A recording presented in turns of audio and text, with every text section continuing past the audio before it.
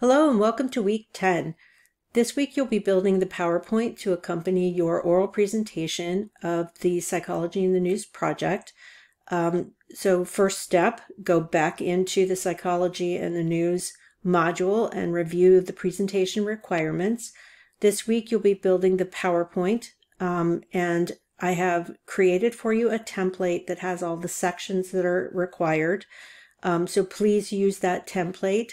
You can pretty it up. You can use, the various design features in PowerPoint to help you make it unique and make it special to you. Just remember that when you do record, you will need to have that little box off to the side that has your face in it as a part of your presentation.